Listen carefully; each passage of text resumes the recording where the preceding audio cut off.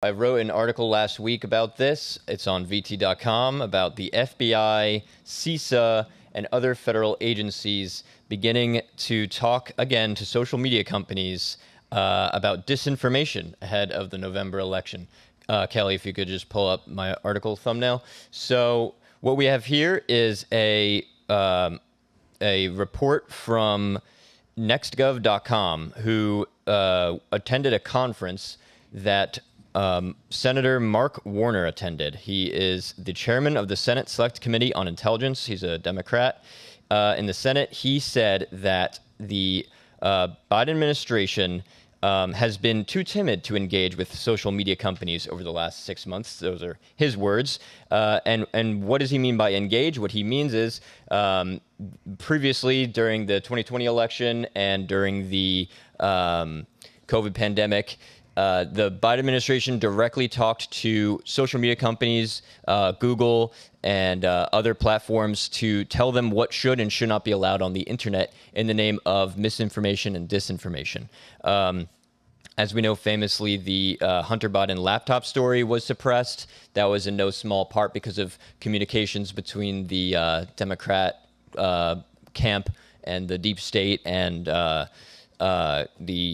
Google. And then there was also reports from Jim Jordan. So hold on quickly on that, just on that specific instance. So in addition to big tech censorship of the actual story, then there was also the New York Post publishing the names of 51 intelligence officers who said that that was Russian disinformation. Right. So they were hitting it on both fronts. They're suppressing the story while also creating disinformation that they're then putting out into the public sphere. Eiffel Tower. Yeah, so so you have, I mean, that's basically, as BizDoc says, you could fit a thin piece of paper between big tech and the government at this point. It's the same thing.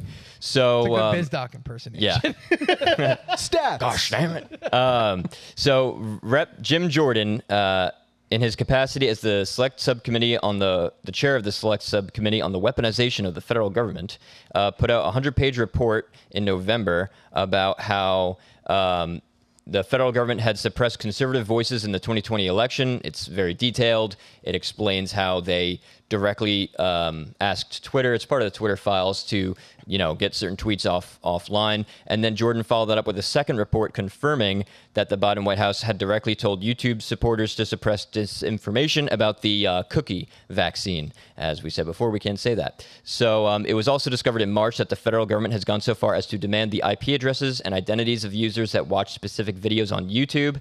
And then a March report from none other than the Media Research Center, who we just had on, found that Google had interfered at least 41 times since 2008 in American elections. And now, Mark Warner is saying that as the Supreme Court case, Murphy versus Mississippi, wraps up, so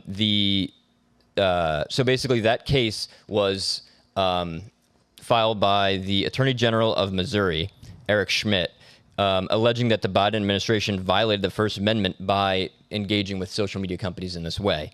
But it's looking like the Supreme Court is going to err on the side of the government. So now the Biden White House is getting more confident again, and they're sending their FBI and the Cybersecurity or Infrastructure Security Agency, or CISA, to now begin talks again with social media companies just in time because the 2024 election is underway. How many organizations are there within the federal government that we're not aware of? Has anybody? I've never heard of CISA before. There are 17 intelligence agencies. It's part would CISA count as an intelligence agency? Yeah. So the intelligence community, it's called. That's its official name, IC. That includes the FBI, the CIA, the NSA, as well as all of the intelligence agencies that are part of the military branches, as well as CISA, Department of Homeland Security, and several others. So when they say the deep state and the intelligence agencies, it's not just FBI, it's not just CIA, it's CISA and the other 14 other intelligence agencies in that community. Yeah. Lifers there. And people have been there for 40 years. So now when you go, okay, well, why didn't Trump just drain the swamp the first time? Think about that. 17 intelligence agencies. It's colossal. That you'd have to dismantle and either do what Javier Milei did in Argentina, where he just started slashing different government programs and different organizations. How do you restructure 17 in 4 years? The worst thing, too, is that if you fire them, you have to get the Senate's approval to replace them with somebody new. You know, so like the Senate's part of the swamp too. So if you get rid of somebody, you have to have the swamp approve your next pick. Yeah, and like all these agencies too, like once they're created, they embed them so deep in the structure of the government that they can say, oh, well, if you get rid of the whole agency, like wholesale, well, then we're left vulnerable on this vector of attack from China on cybersecurity. And I bet they also, like, they pass all these agencies through acts in the Senate, like, originally. So in order to completely ban them, you'd have to go back and pass new acts to you know, underfund them or just delete them from existence. And, you know, it's like once it's made, it's so difficult to undo that you basically have to wait to the end of this cycle, whatever that is, before they all disappear. And in the meantime, they'll have 7 ways from Sunday to take you down if you try to go after them. And that was established. Bragged about. He bragged. Chuck Schumer bragged about that on Meet the Press. That the intelligence agencies, when you go up against them, there's 7 ways from Sunday that they can bring you down. That's They're crazy terrified to me. from them. You know, terrified. But how many more? Cops. And I hate to be like, I know when Vinny says how many more times, and I get it. How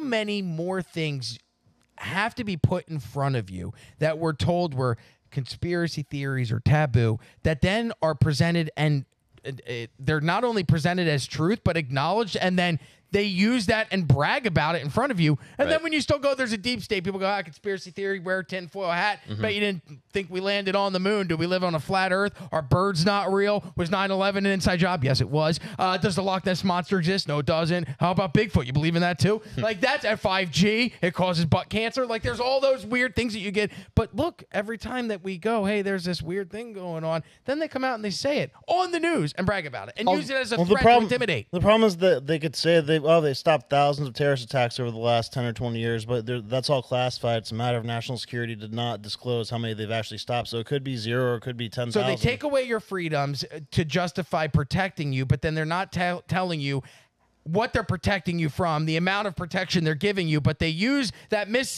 unknown information to justify continuing to take away your freedom. They work with people who are like criminals or /terrorists. If they, like they capture a really good hacker, they'll make him work for the CIA. So I guarantee if you got rid of one of those programs, like you'd suddenly have a giant, crazy either cyber attack, terrorist attack, and they'll be like, oh, see, that's why you needed us, and then the public will want them back. And add on top that they don't know what each other is doing, like because CIA, FBI. Yeah, they don't know there's strong competition. Yeah, I mean, that's actually a really good point, because really the only way out of this mess is if we confuse the hell out of them. And there's like Humberto, we've talked before about Deleuze and Guattari. There's left-wing theorists who have ideas about how to circumvent authoritarianism without creating another authoritarianism thing to go up against it. You basically confuse the hell out of them and scramble them by putting out so many false signals that it just overwhelms, and they can't even figure anything out because they can't figure out what's really going to happen or what's a lie. So the counterinsurgency doesn't happen in the form of actually draining the swamp. It's going to happen in the form of things getting so crazy and them having so much information to go through that they won't even have time to do it. And there's going to be so many of them all trying to bust the same person, they're going to end up like shooting themselves. And that's happening to the public right now. Like, there's so much news and information that people don't even get outraged about the most outrageous things possible.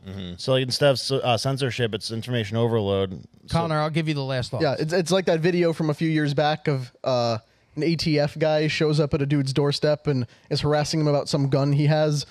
And the guy calls the local cops on the ATF agent, and that video ends with the ATF guy going to jail for resisting the cops who showed up.